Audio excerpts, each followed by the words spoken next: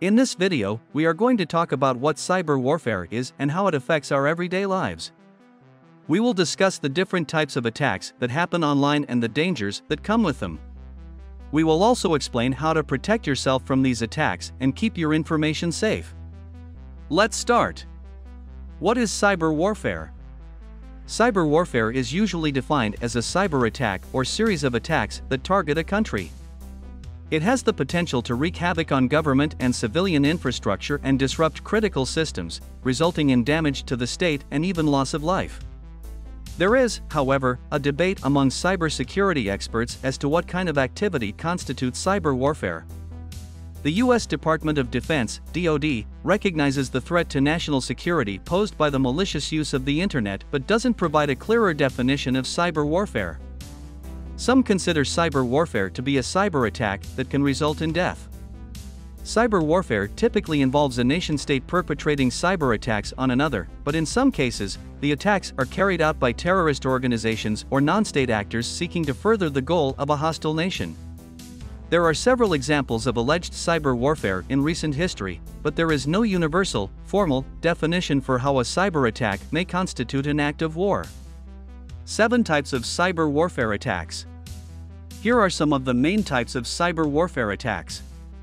Espionage refers to monitoring other countries to steal secrets. In cyber warfare, this can involve using botnets or spear phishing attacks to compromise sensitive computer systems before exfiltrating sensitive information. Sabotage. Government organizations must determine sensitive information and the risks if it is compromised. Hostile governments or terrorists may steal information, destroy it, or leverage insider threats such as dissatisfied or careless employees, or government employees with affiliation to the attacking country. Denial of service, DOS, attacks. DOS attacks prevent legitimate users from accessing a website by flooding it with fake requests and forcing the website to handle these requests. This type of attack can be used to disrupt critical operations and systems and block access to sensitive websites by civilians, military and security personnel, or research bodies. Electrical power grid. Attacking the power grid allows attackers to disable critical systems, disrupt infrastructure, and potentially result in bodily harm. Attacks on the power grid can also disrupt communications and render services such as text messages and communications unusable. Propaganda attacks. Attempts to control the minds and thoughts of people living in or fighting for a target country. Propaganda can be used to expose embarrassing truths, spread lies to make people lose trust in their country, or side with their enemies. Economic disruption. Most modern economic systems operate using computers. Attackers can target computer networks of economic establishments such as stock markets, payment systems, and banks to steal money or block people from accessing the funds they need. Surprise attacks. These are the cyber equivalent of attacks like Pearl Harbor and 9/11. The point is to carry out a massive attack that the enemy isn't expecting, enabling the attacker to weaken their defenses. This can be done to prepare the ground for a physical attack in the context of hybrid warfare. Examples of cyber warfare operations. Here are several well-publicized examples of cyber warfare in recent times. Stuxnet virus.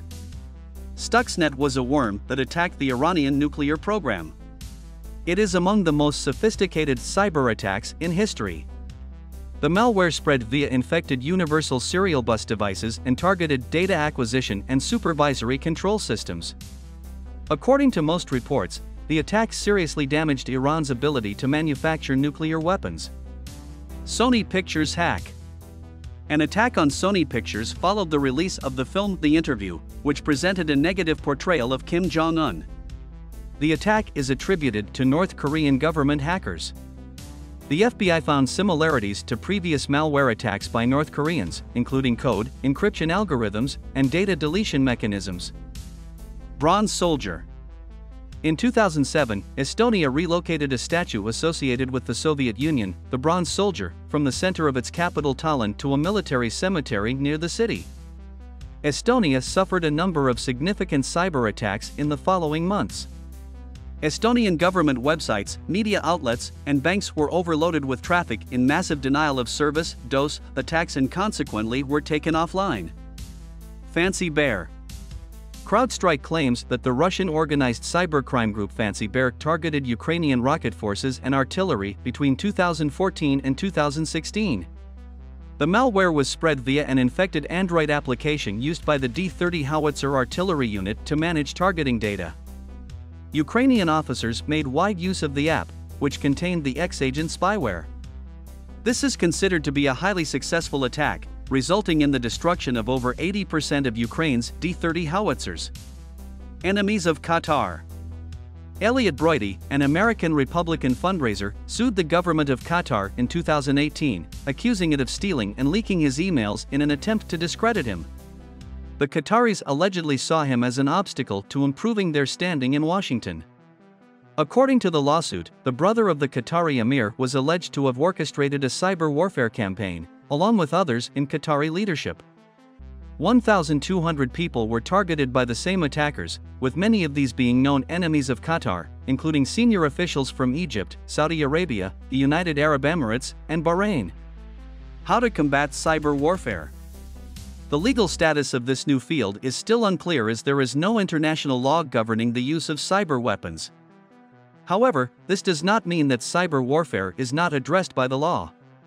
The Cooperative Cyber Defense Center of Excellence, CCD-COE, has published the Talon Manual, a textbook that addresses rare but serious cyber threats. This manual explains when cyber attacks violate international law and how countries may respond to such violations. Conducting risk assessments with cyber wargames. The best way to assess a nation's readiness for cyber warfare is to conduct a real-life exercise or simulation, also known as a cyber wargame.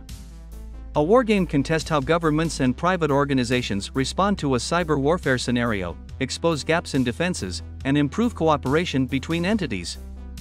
Most importantly, a wargame can help defenders learn how to act quickly to protect critical infrastructure and save lives.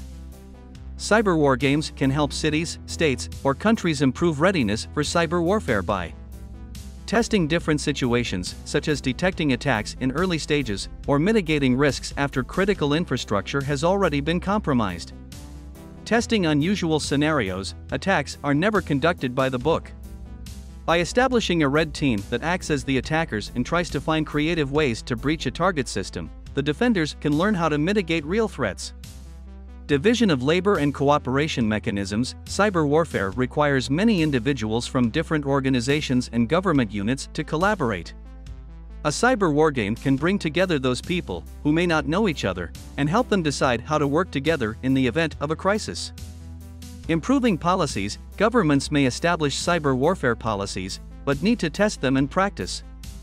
A cyber wargame can test the effectiveness of policies and provide an opportunity for improving them. Cyber warfare is a new battlefront that will shake the world in future.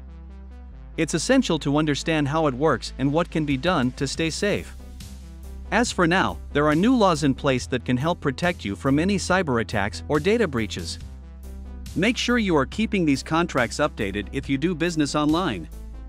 I hope you guys surely like and enjoy our video. Make sure to subscribe to our YouTube channel and hit the bell icon for upcoming videos.